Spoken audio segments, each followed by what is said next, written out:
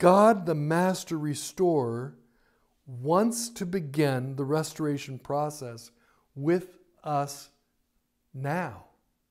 And the truth is, there is not one single person in this world who doesn't need restoration. Praise God that our righteousness, our filthy rags, can be removed and replaced with the pure white robe of Christ's righteousness. Amen.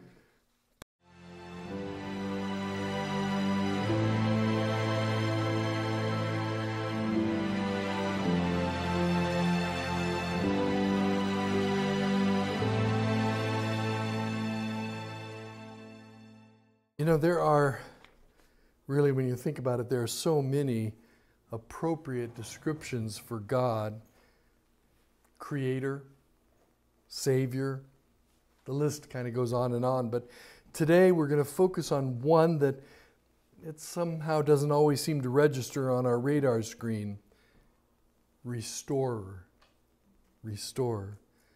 You know, if you've ever seen what an accomplished human restorer can do, you will begin to get the faintest, tiniest glimpse of this very, very important aspect of who God is.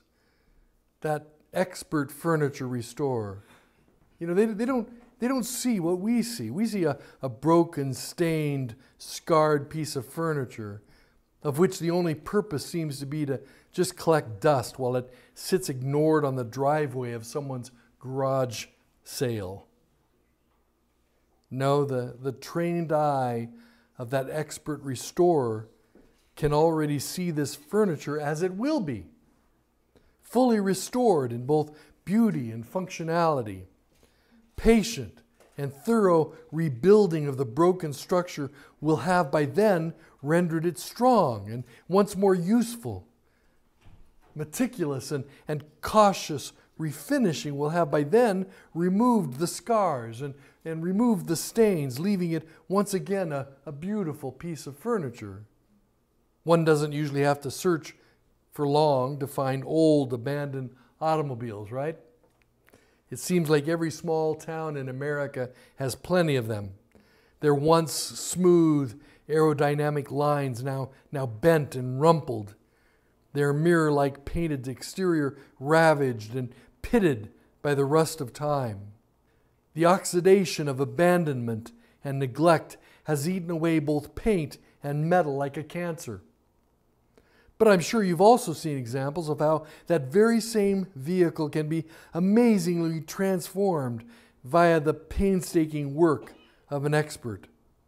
And so what was once just a pile of rusted junk is now a priceless classic, purring like a kitten and garnering wistful stares from every red-blooded gearhead that is lucky enough to see it. God is the master restorer. Amen. You see, He doesn't see the rust of relationship wounds. He doesn't see the rumpled fenders of divorce. He doesn't see the marred and stained finish, which is the result of harmful addictions.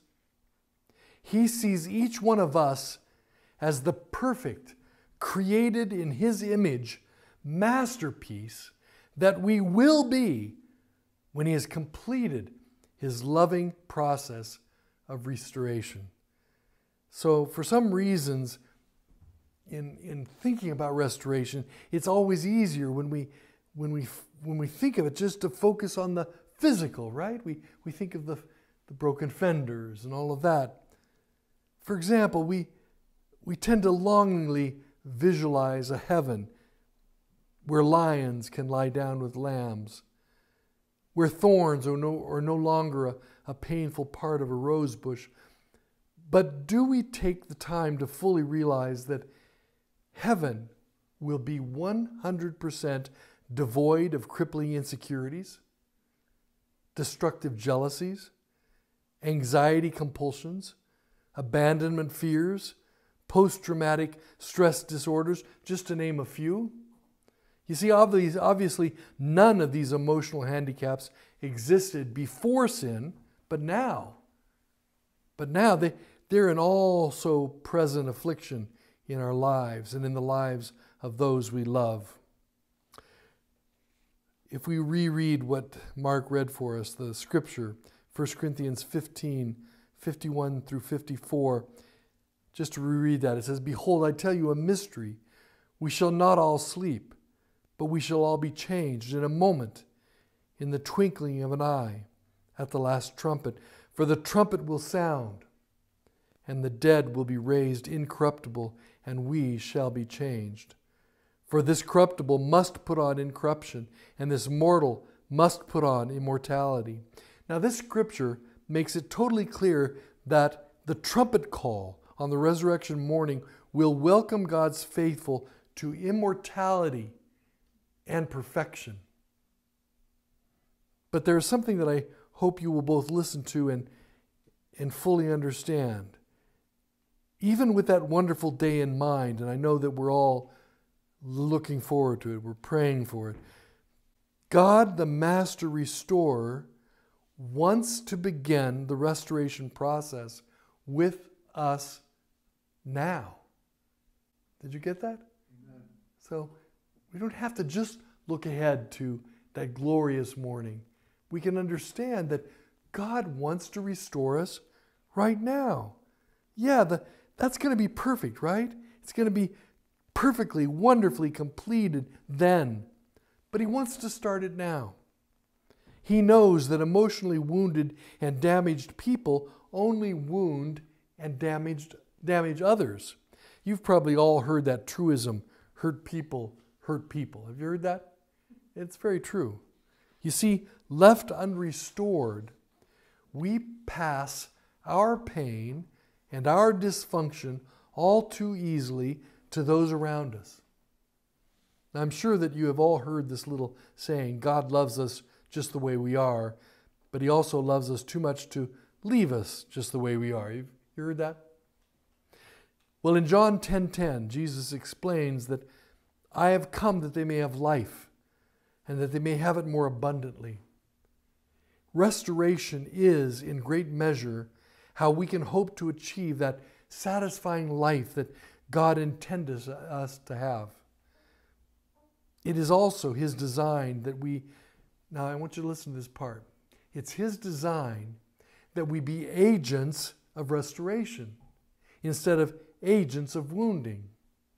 His desire is that we will thus promote healing and not brokenness. In other words, He wants us to spread the good news of restoration. Let me ask you a question. Have you ever seen something, perhaps a television news story or something like that, which was so horrifying that it caused you to actually gasp and maybe even stop breathing just for a moment? Now, this is really going to date me. I know I do this all the time. I date myself. But I was in grade school in 1963. You don't need to do the math. And I really vividly remember the JF Kennedy assassination. Anybody else remember that, like, very vividly? And so for many days surrounding that horrific event, if you remember, the entire nation was just morbidly glued to their television sets as the images and the reports and the speculations, they literally flooded the airwaves constantly.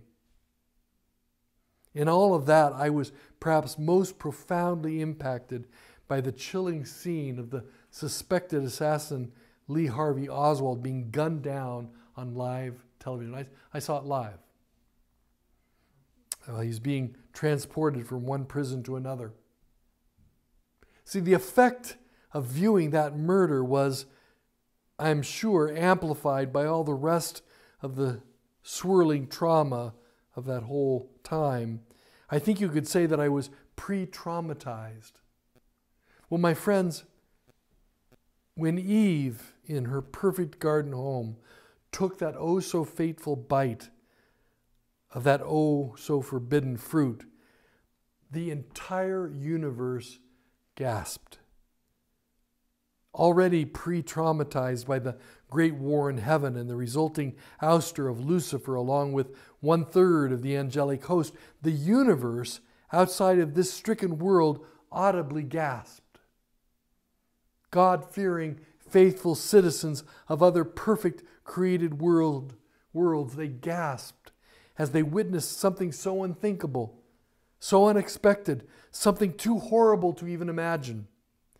You see, at that very moment, in the Garden of Eden, they watched God's perfect creation being broken, being scarred and disfigured and violated.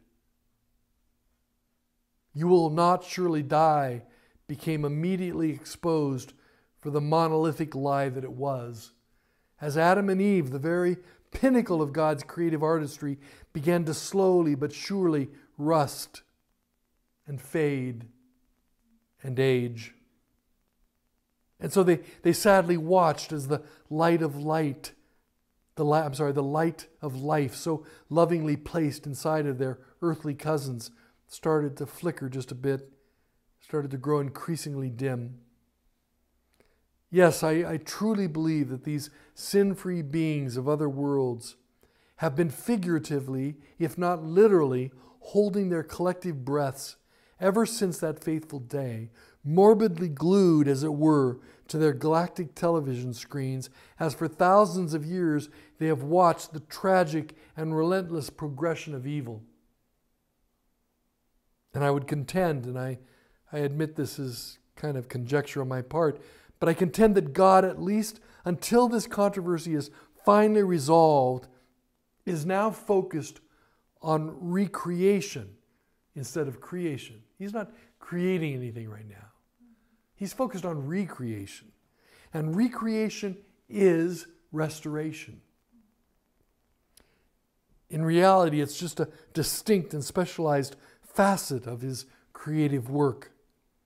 And the day will surely come, soon, we all hope, when God, the Creator, will create once more. Isn't that going to be awesome? He will once more speak into existence a new world, a new paradise, a new Eden. But in the meantime, since sin must be fully played out for all to see and understand, he contents himself with the creative work of restoration. Does that make sense? In fact, the theme throughout the entire Bible is restoration. After Adam and Eve sinned, God came looking for them in their garden home. Now, just so you know, his purpose wasn't to find out if they had disobeyed him, because he obviously already knew that. His purpose wasn't to condemn them. It wasn't even to lecture them. His purpose, as you can readily understand by reading Genesis 3:15, was to explain and begin the process of restoration. Speaking directly to Satan, who was the serpent, he said, "And I will put enmity between you and the woman, and between your seed and her seed. He," Jesus the Savior, "shall bruise your head, and you shall bruise his heel." So to greatly paraphrase what God was really saying is this: I have a plan, my children. It's a plan of restoration. There is a painful consequence to your sin, and it cannot be avoided. However, I will not abandon you. I will not leave you without hope. Thank you, Jesus. Amen. Amen. I will not walk away and simply lose you or this world to this life-extinguishing sin. If you will trust me, if you will trust this plan, even though it must follow a long and arduous process, it will ultimately result in total healing and complete restoration. Amen.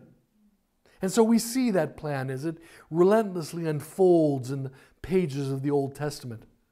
On and on it rolls, hundreds of years becoming thousands of years, kind of like an epic Hollywood drama. Greatly outnumbered forces of good fight against a swelling flood of evil.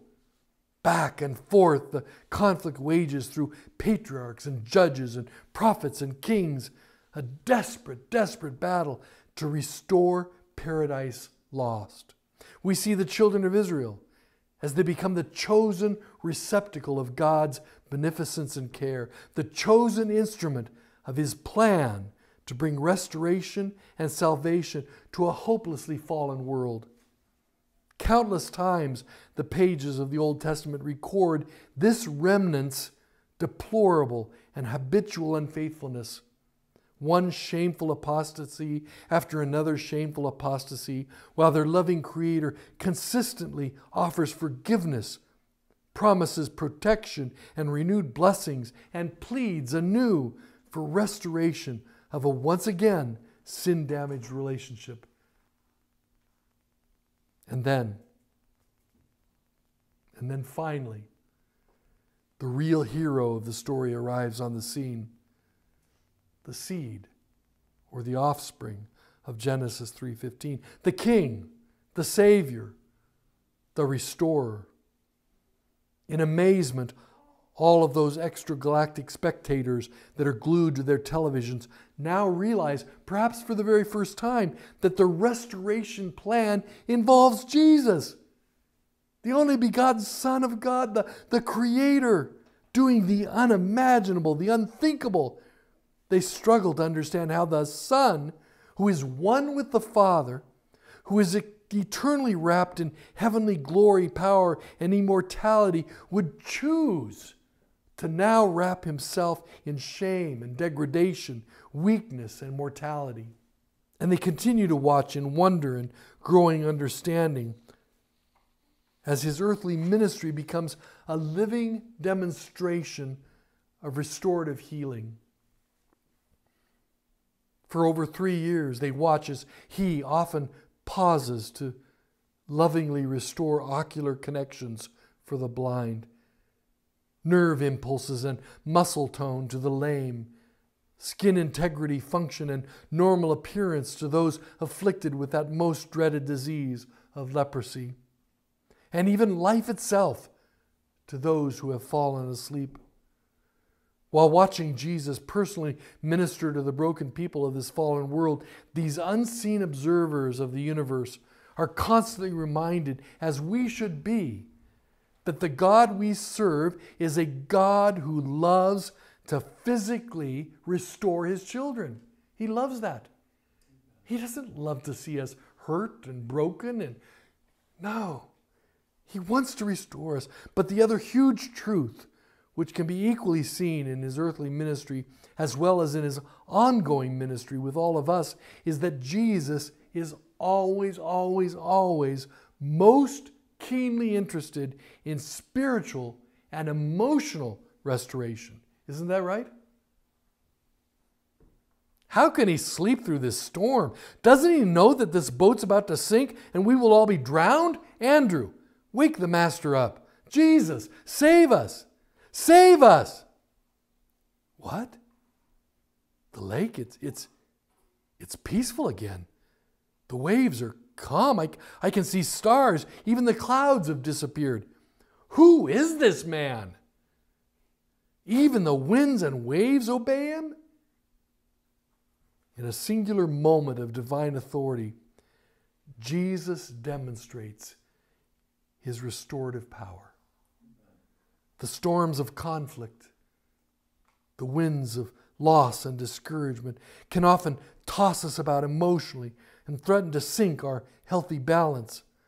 Our own strength, our own wisdom will avail us little more than did the disciples' puny efforts on Lake Galilee that stormy night so many long years ago. Only Jesus can restore the peace and equilibrium that we were created to enjoy. Amen. Only Jesus has authority over the tempests. Only He can restore calm.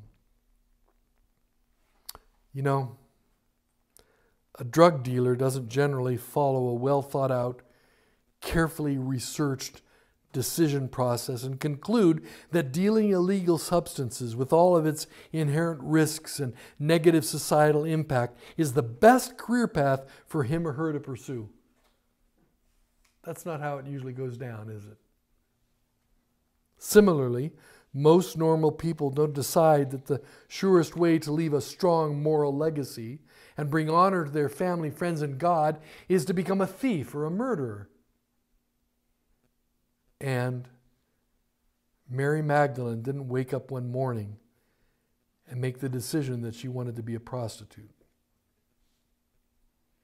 Perhaps like so many who eventually find themselves on a similar path of degradation, she was abused.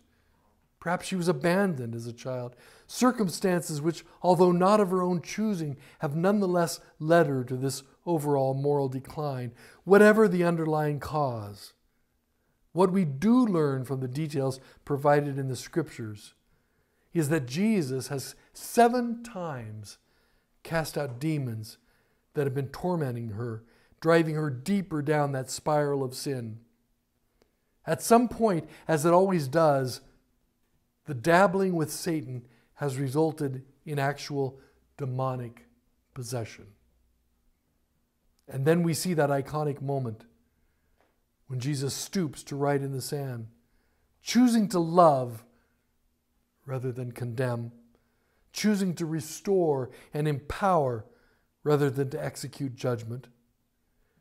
And then aren't we just so incredibly blessed to see glimpses of the new Mary, now in the process of being recreated by the patient work of the Master Restorer.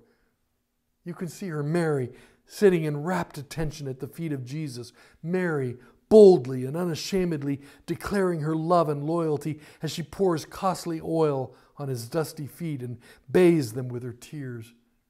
Mary, joyfully welcoming her resurrected brother Lazarus from the tomb. Mary, one of only 3 of Jesus' close followers to actually witness the crucifixion. And Mary, the very first human to see our risen Lord on that triumphant morning. He had done precisely what Jesus had solemnly foretold that he would do. Only a short time earlier, and with typical Peter boldness, he had fiercely promised to stand loyally by his friend and master's side no matter what. Instead, along with the rest of the disciples, he had fled in terror when Jesus was arrested in the garden. He had then managed to overcome his fears just enough to sneak back without being noticed into the area surrounding the proceedings. At least he thought he hadn't been noticed. Soon after, to his gut-wrenching shame, he had profanely denied that he ever even knew his Lord.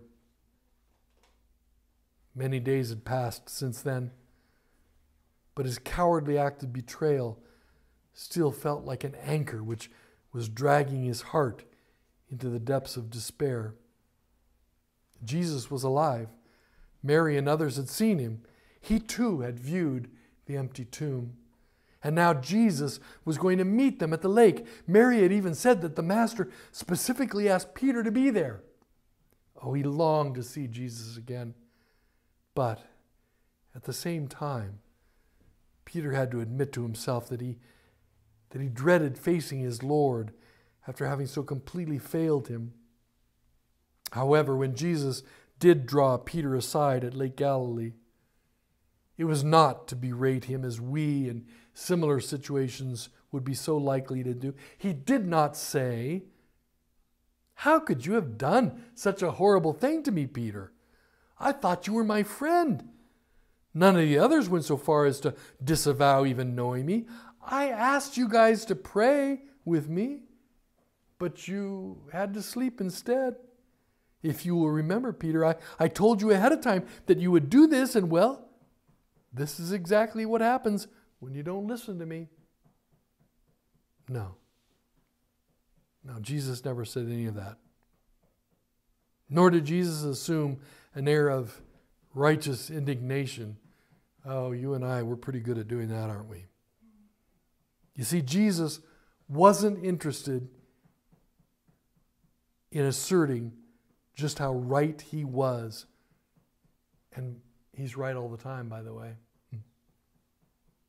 He was only interested in restoration. He was intent on empowering Peter to become just exactly what he went on to become. A dynamic soul winner, a leadership anchor for the early church, a life-giving agent of restoration and healing. And the truth is, there is not one single person in this world who doesn't need restoration. And there is not one single person in this congregation who doesn't need restoration. We've all been broken. We've all been damaged in one way or another. Without the patient and healing hand of the Master Restorer, all any of us can ever hope to be is a rusted out, misshapen, ugly, sin-infested piece of worthless junk. It is my fervent prayer that every one of you is fully convicted by this pivotal truth. So now please turn in your Bibles to Zechariah 3. We are going to read verses 1 through 4. Zechariah 3, 1 through 4. If you'll follow along, I'm going to read this from the New Living Translation. But I'll wait for you just a moment while you find it. And I have to tell you, this is one of my very favorite scriptures in the Bible. Are you ready? It says, "Then the angel showed me Yeshua, or Joshua in Hebrew, the high priest standing before the angel of the Lord. The accuser, Satan, was there at the angel's right hand, making accusations against Yeshua. And the Lord said to Satan, I, the Lord, reject your accusations, Satan. Yes, the Lord, who has chosen Jerusalem, rebukes you. This man is like a burning stick that has been snatched from the fire." Wow. Snatched from the fire. That sounds like restoration to me. Yeshua's clothing was filthy as he stood there before the angel. So the angel said to the others standing there, "Take off his filthy clothes." Turning to Yeshua, he said, "See, I have taken away your sins, and now I am giving you these fine new clothes." Now, friends, this is a beautiful story of restoration. And more than that, this is the good news of the gospel. Filthy clothes become clean clothes. You see, the gospel isn't the Sabbath. It's not the beasts of Revelation. It's not our dearly cherished, highly vaunted health message. All of that is biblical, and it is true. And I'm thankful for each and every one of those truths because they represent discipleship and they more fully reveal God. But, and this just might shock you, that is not what the world or the city of Missoula or your community is dying to hear. But this is. Filthy clothes become clean clothes. Isaiah 64:6 is very succinct when it says, "We are all infected and impure with sin. When we display our righteous deeds, they are nothing but filthy rags." Like Joshua in that story, I have no desire to stand in the presence of a pure and holy God, clothed in my disgustingly soiled righteousness. Anybody else feel the same? Yeah.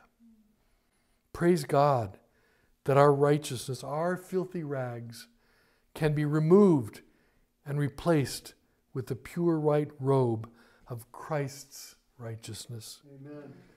Please don't ignore something about this story. Joshua in this story is the high priest. His clothes weren't any cleaner because of his position. So don't think that because you have served time as a deacon or as an elder or you have worked at the conference, or you've taught the Sabbath school lesson, or you always make the most popular dish at potluck, or you have been regularly supporting God's work with your faithful tithes and offerings, don't think that you don't need restoration, because we all do. In fact, if you worry about this fellowship ever growing, or being able to keep and maintain its members, or have an impact in the community, then this fellowship and you need restoration in a big way. Now, there is sadly an antidote to restoration. Do you know what it is? It's pride. You see, Jesus doesn't force us to love him. He doesn't force us to follow him or accept his restorative work on our behalf. Do you know what he does?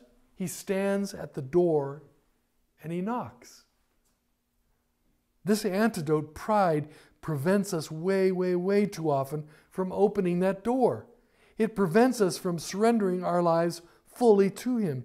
And it prevents us from submitting to his healing and transforming power.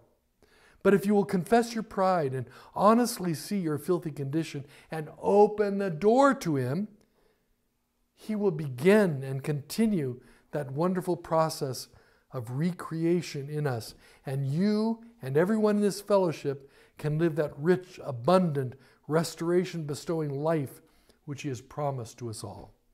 Do you want that? Amen. I'm going to ask you to raise your hand. But wait, before you do. I don't want you to raise your hand if you're just tired of hearing me talk and you're starving and you can't wait to eat lunch, right? No, I don't want you to do it then.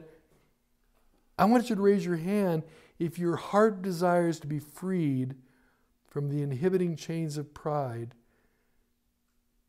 And raise your hand if you realize that this fellowship, just like all churches, is not about bricks and mortar. This fellowship group is about us. It's about you. It can only be truly healthy and alive in Christ if you are healthy and alive in Christ. Amen. Let's say a prayer. God, we just are so grateful that you made it possible for us to have clean clothes. Amen. That you came down here so that you could save us from this gunk. You have a plan to restore this broken world, to eradicate sin once and for all. God, forgive us for thinking that we can do any of that without you. And help us now, Lord, to recommit that we will surrender ourselves fully to you. I ask this in your name. Amen. Amen.